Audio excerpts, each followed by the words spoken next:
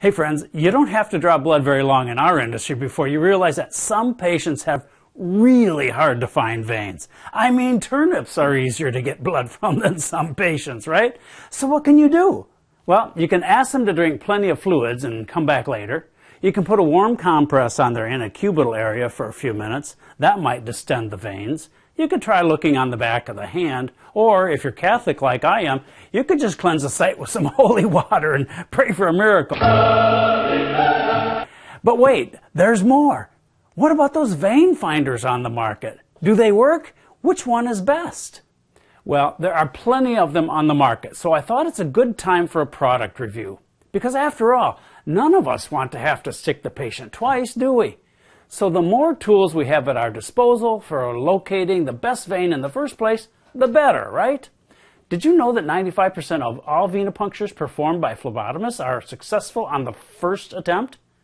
Well, that's pretty good, but it's not pretty good for those 5% of patients that we miss, and we have to stick them again.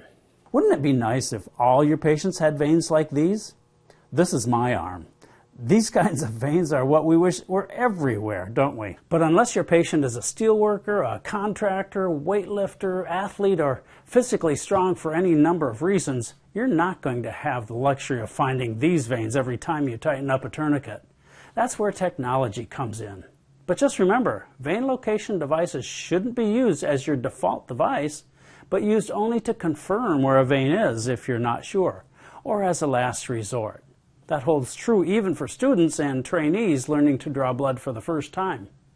And they're also useful to calm the fears of needle-phobic patients who need the confidence that you'll get the blood on the first try. So let's go through the products available to locate veins. I've organized them into 4 categories. The first is ultrasound. You won't find a single ultrasound device in any laboratory, though. It's not something a phlebotomist is usually trained to use. For nurses, though, it's a viable option. The downside is that it can only be used to locate veins prior to the puncture. During the draw, you're on your own.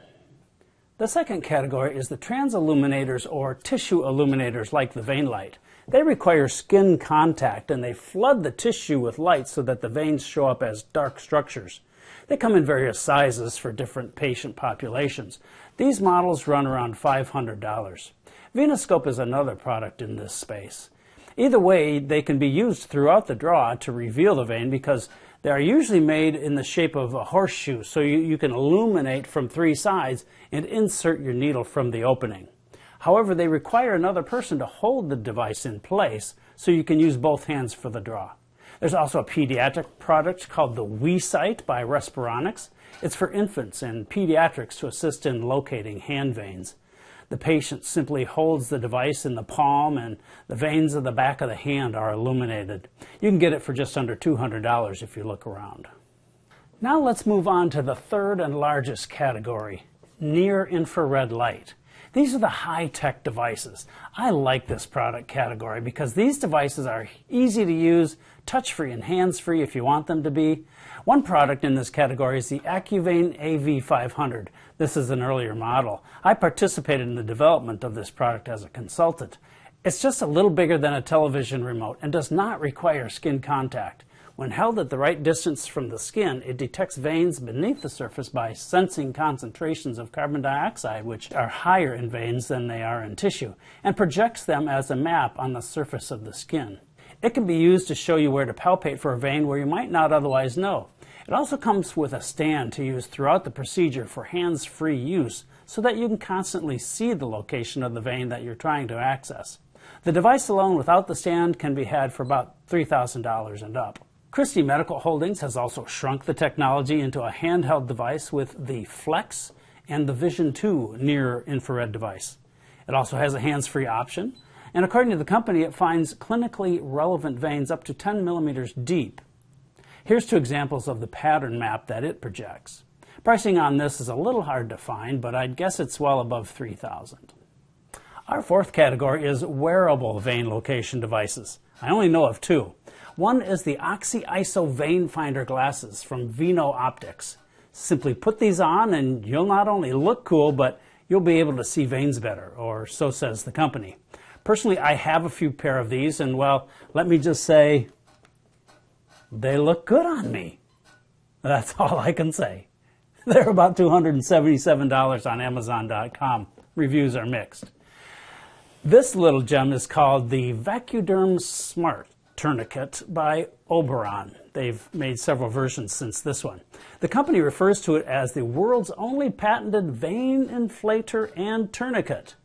You simply attach it to the arm above the intended puncture site, pump this little bubble-like feature, and it creates a negative pressure vacuum that supposedly inflates the vein. How a vacuum inflates something is a bit of a mystery to me, but there you go, folks. Hey, I'm just reporting. I've scoured the globe, and I'm just giving you the full spectrum of vein location devices. You know, I don't often endorse products, but I've saved my favorite for last, and I think it's the best one out there. The human index finger. This little number is highly sophisticated, and it has a multitude of features you won't find in any other single device. It's portable. It can go anywhere you go. Everybody already has at least one within arm's reach at all times. It requires no batteries, adapters, external power hookup, thanks to its internally generated power source. It's low maintenance, only needs occasional cleaning and nail trimming. Needs only a single calibration, which is good for the life of the product. And it has a multitude of additional uses. It takes pulses, it types manuscripts, it doubles as a pointer, a back scratcher, a button pusher, and it performs an essential function almost every evening from the comfort of your favorite recliner. Operating the TV remote with blinding precision. It's the perfect multi-purpose vein finder. Best of all, it works even better than holy water. Well, there's your roundup of vein finders. I'm Dennis Ernst, your personal phlebotomy guru, telling you to keep sticking to the standards.